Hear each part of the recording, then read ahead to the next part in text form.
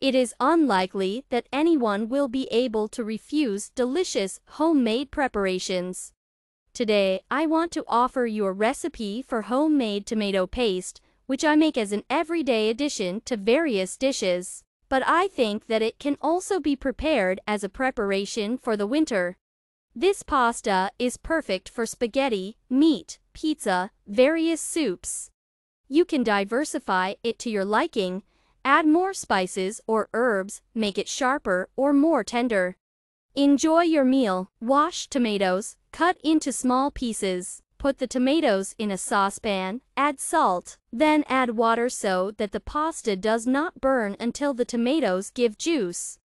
Put the bay leaf here and cook over low heat, stirring constantly until the tomatoes are boiled. Add sugar, mix well and check for a couple more minutes. When the tomatoes are boiled, remove the paste from the heat, chop with a blender. So, homemade tomato paste is ready. Enjoy your meal.